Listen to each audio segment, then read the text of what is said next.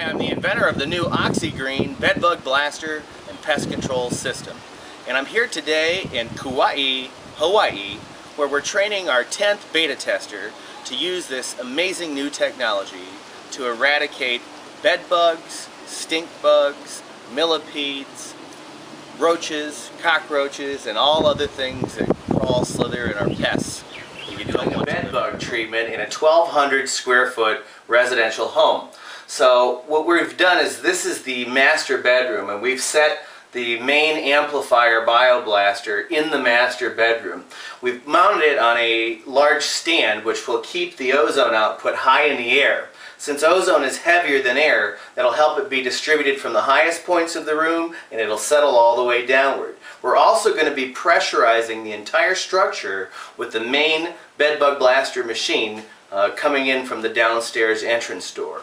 We're going to walk you through and show you the other placements that we've done in this upstairs area to show you how we've covered all of the bedrooms with the amplifier machines and what we're doing with the pressurizing machine. And this is, we're doing a bedbug treatment. We've got, again, the secondary amplifier machine. It's on a large stand keeping the ozone high in the air, and we're going to show you how we've laid it out to cover the entire rest of the upstairs area. This is a large open air area over the stairs with the last small bedroom and the bathroom. So we put our third amplifier machine in this area, guaranteeing massive amounts of ozone are created. And the downstairs pressurizing machine is going to take all of this amplified ozone and force it into all the nooks and crannies of our system on a 1,200 square foot unit. Now 1,200 square feet is the smaller end of the rating system for the bedbug system, which we designed to treat up to a 3,000 square foot structure.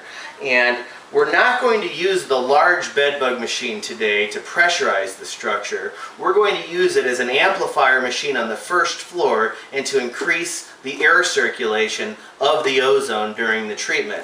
What we're going to be doing today is we're going to pressurize the structure with the smaller of the bedbug machines, giving us just a few inches of positive pressure, which is all we'll need to force this gas into all the nooks, crannies, and crevices where the bacteria, viruses, and all the bugs. What we do today is opt for pressurizing a window rather than the primary entrance door.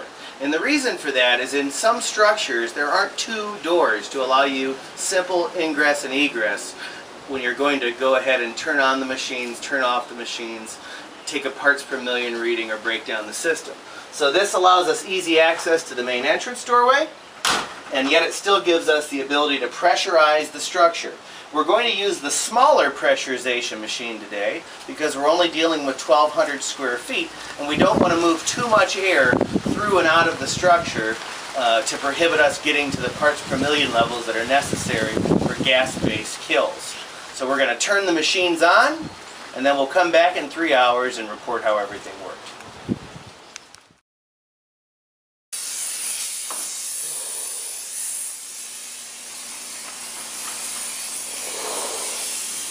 Aloha. Yep. I'm Marty Marcos from the island of Kauai, and I'd like to tell you about our ozone generators that Charles has brought to us. It's a great product. We actually did our house here, and our house turned out terrific. We came in here and don't know exactly how many parts per million, but we did have a blue haze in our home.